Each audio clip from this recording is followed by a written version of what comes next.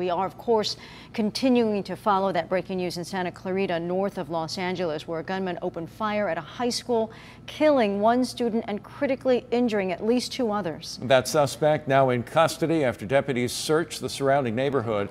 Footage this morning showing a massive police presence. First responders treating some victims, leading scores of students to safety. You see here, gunfire broke out around 7:30 this morning, according to some students from Saugus High School. They say they'd gone through drills for this sort of thing, and many were ready. My class was actually really good because as soon as it happened, we got all our desks and put them all into the door and barricaded the whole thing. So I was actually really thankful that for my class. Meanwhile, parents were suffering in limbo, waiting to find out if their children were okay, many of them clutching their kids when they finally saw them. One mother couldn't let go of her daughter, describing what she went through. You won't let go of your daughter? No, I'm scared. It was very scary. We heard the 1 shot and then 4 after, and we just started running.